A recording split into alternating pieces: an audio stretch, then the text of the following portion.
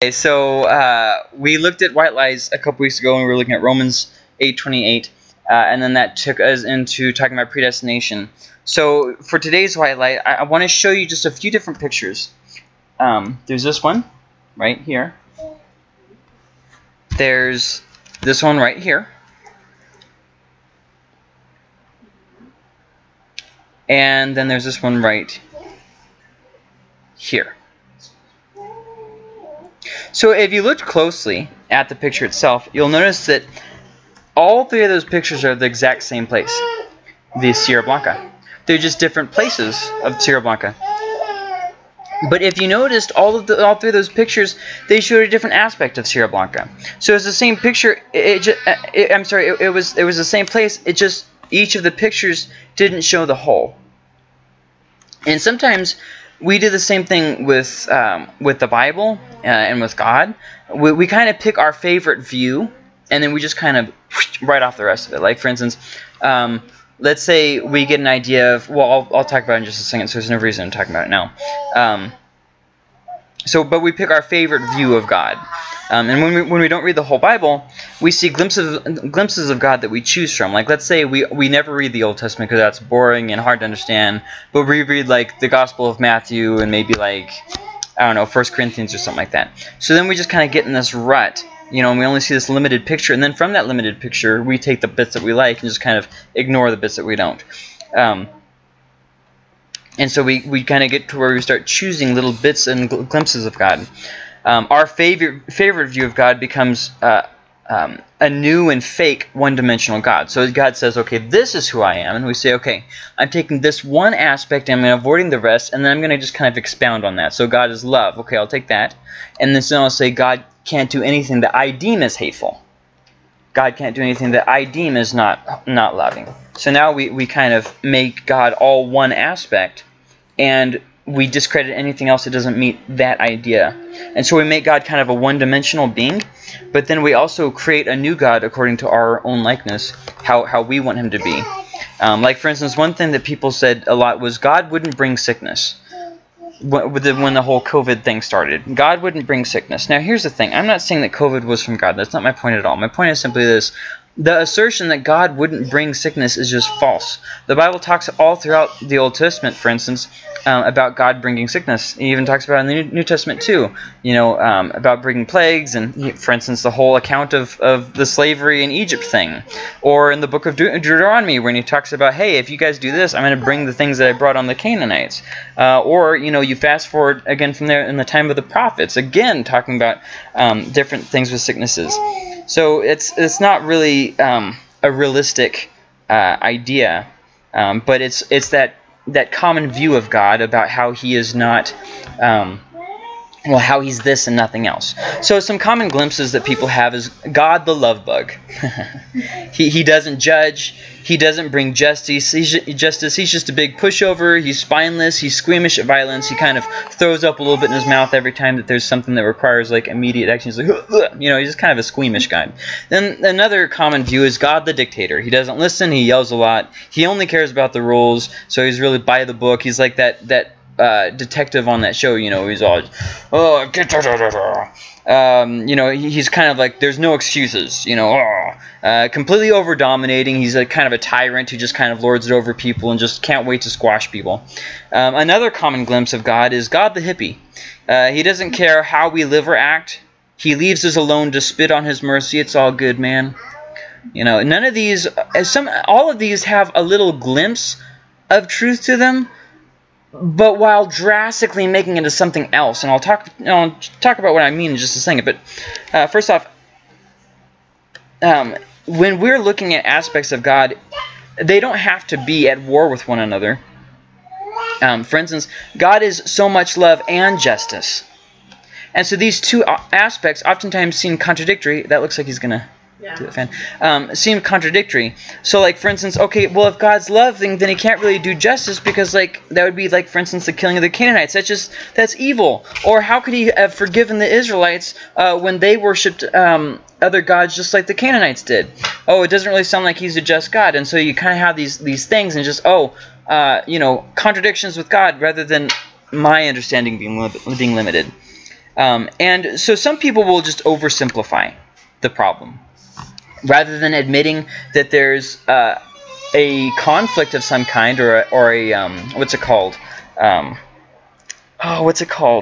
Contradiction of some kind. They just ignore it, and that's mostly unhelpful, because we don't learn from that, and other people they get more doubts about God in the Bible, not less doubts.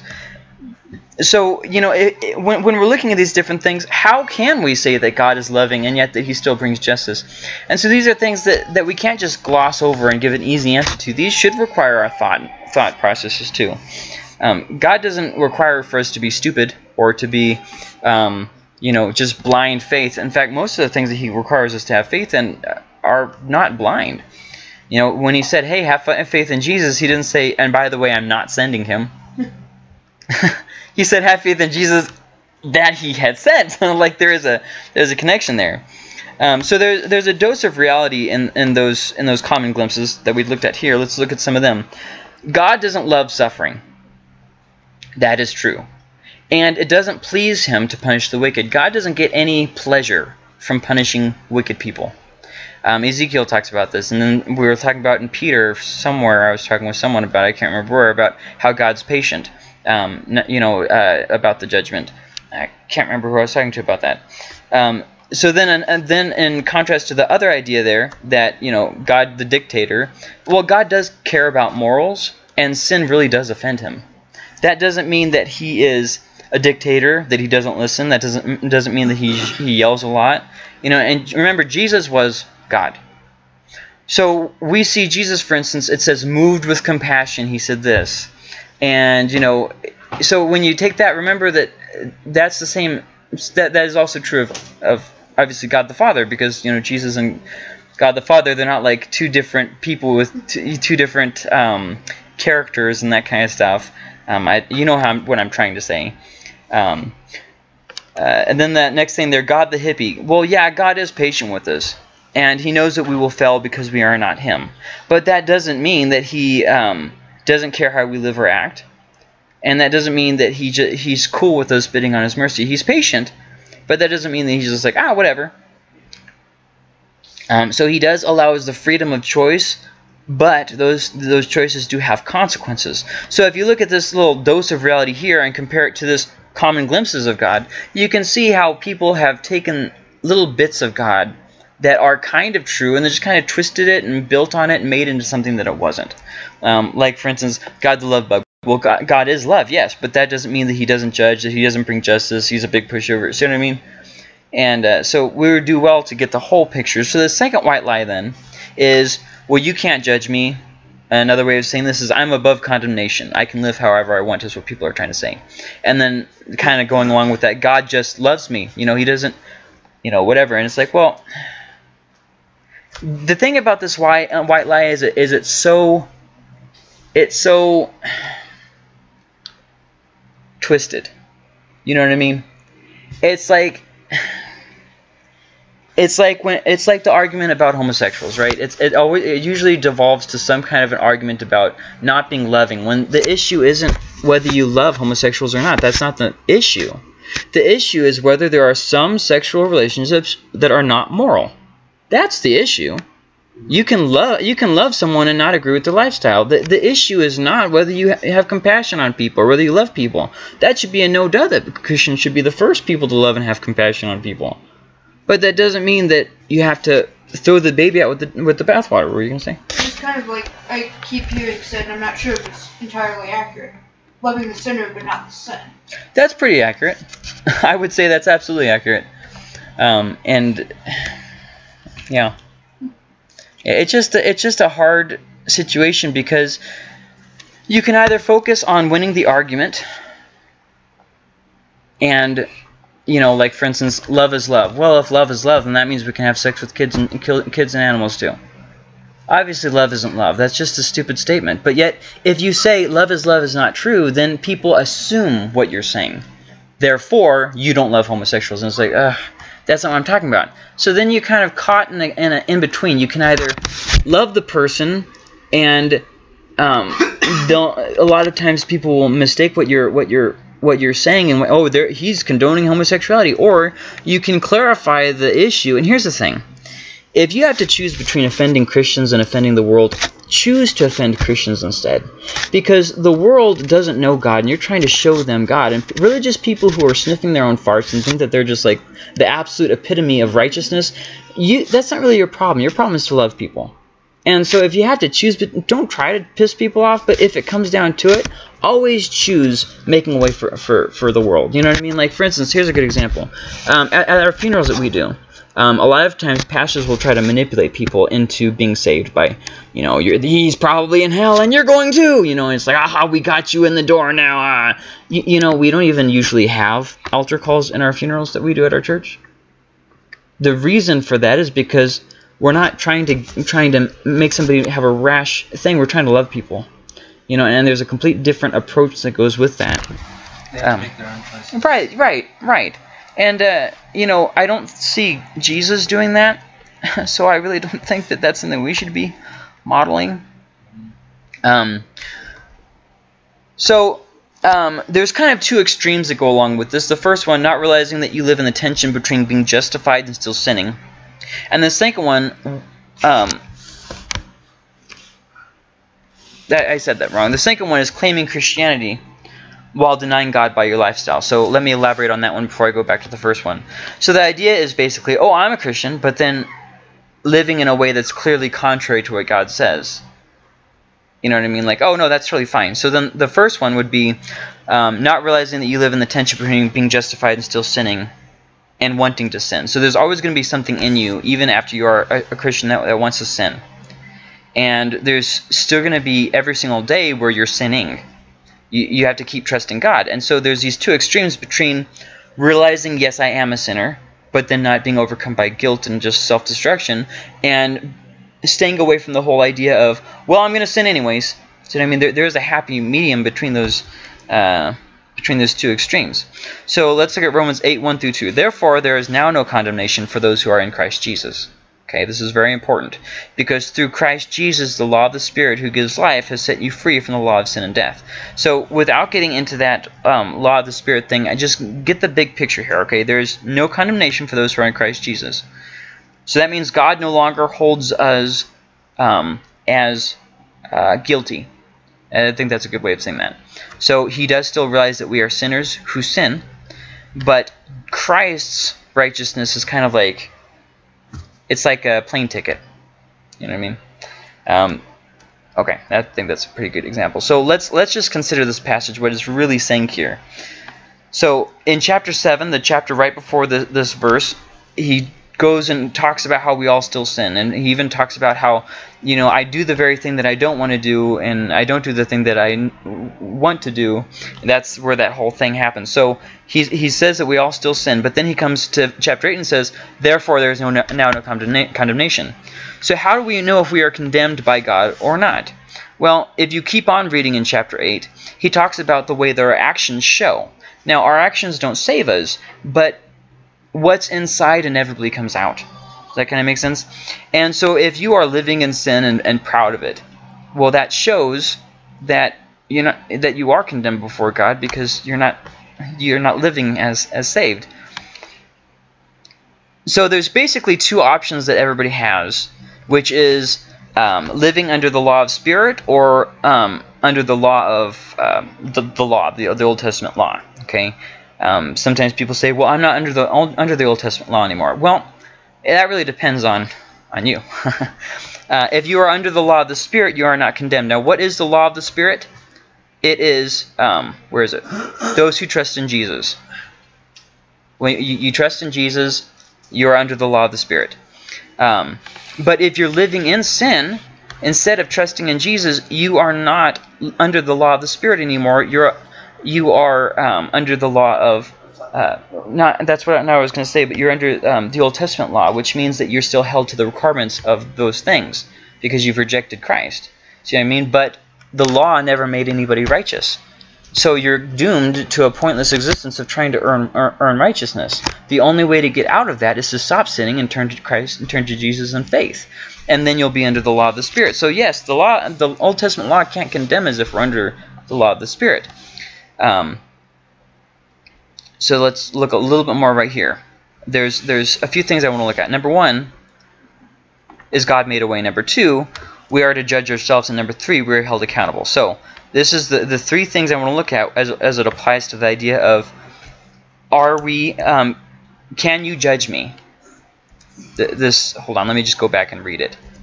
Can you judge me? Am I above condemnation? And does God still stand as my? Is God still the one condemning me? So, first off, we are God made a way. It says in John 3:17, "For God did not send His Son into the world to condemn the world, but to save the world through Him." Now, a lot of times I hear this one yanked out of context. The idea is, oh, you know, Jesus is all about loving and that kind of stuff. No, that's not what He's saying. He's saying the first time that Jesus came, He came to make the way. That doesn't mean that hey, you know, God didn't come to judge us. He doesn't judge us. That's not what that means at all. Jesus came the first time to make a way for those who would believe. So then that takes us to the second part. We are to judge ourselves. This is kind of an important point because Christians eventually get to this place as they've been saved for a while where they kind of think, I'm all good. I'm better than this other person. I've got it all together. And so Matthew 7:5 says this, you hypocrite, first take the plank out of your own eye, and then you will see clearly to remove the speck from your brother's eye. So that's kind of an important issue. In the Bible, it talks about us learning to judge ourselves. And I was reading a book where it talked about the way that the sign of a maturing Christian is the ability to discern bad attitudes in themselves. Are we being real with ourselves? Are we allowing pride in our hearts, envy in our hearts, jealousy in our hearts, and writing it off as, hey, it's no big deal? So although we are to be humble and non-judgmental, we are also to be wise, discerning, and judge correctly. The Bible doesn't tell us not to judge. It talks about us not being a judgmental person. We look at that in Romans 2 and here again in Matthew 7. But it also instructs us to judge correctly. And then the third part of this, so God made a way. We are weighing our hearts, and then the third, we are also held accountable, not just in front of God. We are also held accountable in front of earthly authorities. So it says here in Matthew 18, if your brother or sister sins, go and point out their fault, just between the two of you. If they listen to you, you have won them over. But if they will not listen, take one or two brothers or two others along, so that every matter may be established by the testimony of 2 or 3 witnesses. If they still refuse to listen, tell it to the church. And if they refuse to listen, even to the church, treat them as you would a pagan or a tax collector. Truly I tell you, whatever you bind on earth will be bound in heaven, and whatever you loose on earth will be loosed in heaven. Again, truly I tell you, that if 2 of you on earth agree about anything they ask for, it will be done for them by my Father in heaven. For where 2 or 3 gather in my name, there am I with them. So what he's saying there isn't that you have to have 2 people praying on something. He's saying when there's church discipline going on, where the 2 have affirmed that with the witness and everything, God is with you in bringing judgment on the one who's in sin. So what this is kind of a big point. God has established authority both in the church, the pastor, board, that kind of stuff, and also in the world, president, vice president, so on and so forth. And he's done this on earth to carry out his commands and to bring correction. The fact that we are made in the image of God means that we are acting in his stead. One of the aspects of what it means. There's a lot of different things that statement means, that we are made in the image of God. But one of the things that it means is that we are acting as God's hands and feet in the world. So when we justify a great injustice, that's why God takes that so heavily in the Old Testament laws, because we're supposed to be acting as his hands and feet. So to act unjustly is to blaspheme God by our actions. Micah 6:8 says this, He has shown you, O mortal, what is good, and what does the Lord require of you? To act justly, to love mercy, and to walk humbly with your God. So obviously the idea here that, hey, you can't judge me, that's just not true. Not only does God judge us, but our authority can judge us. Or like, for instance, again, when you speed, a police officer judges you, gives you a ticket, and then you go to court and the judge judges you. God has established the idea of authority not just in the world but also in the church. If you go and cause a whole bunch of problems in the church and the pastor comes and talks to you and there's some kind of